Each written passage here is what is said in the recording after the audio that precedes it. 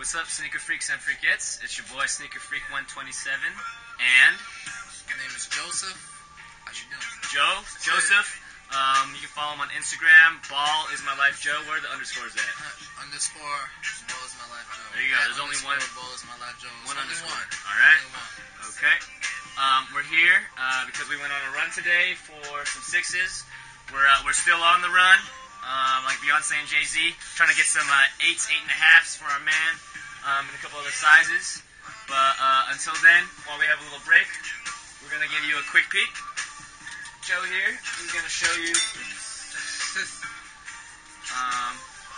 So I guess you got the box right here, standard box. Standard Jordan. I guess the 6s come in this, the 5s, the little hinge. Alright.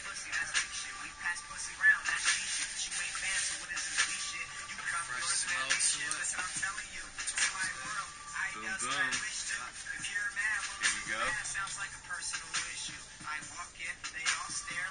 What do you think about this colorway, Joe? I prefer other colorways, but I'll say it was a decent, solid material. It has a good suede material to it too. So yeah, its quality is pretty good. Everyone always complains sometimes about the retros. Yeah. What does retro mean? Retro means they just bring them back. Bring them back, yes. Bring them Sneaker back. kids and new people in the game. Retro does not mean hype, or does not mean like really cool thing. Retro doesn't mean, oh man, this shoe is awesome, or it doesn't mean quick strike. No, retro means that a shoe or something that is retro has come out before and is coming back out. So when some styles have retro, the style isn't new. Like the Timberlands now that we've seen nowadays, that's all retro. Like Foam posits, the Charles Barkley posits, you name it. All retro. Already came out before. So, for a lot of you guys think that you're you knew about it. Nah, we've been on. You know what I'm saying? What I do like about this is the 3M. Yeah, right? It does come with the 3M in it. That's good. But this infrared 2014 versus the OG infrared. You can totally see. Can you see the difference? You can see a difference. This is a lighter pink compared to the OG, which was a lot darker. Right.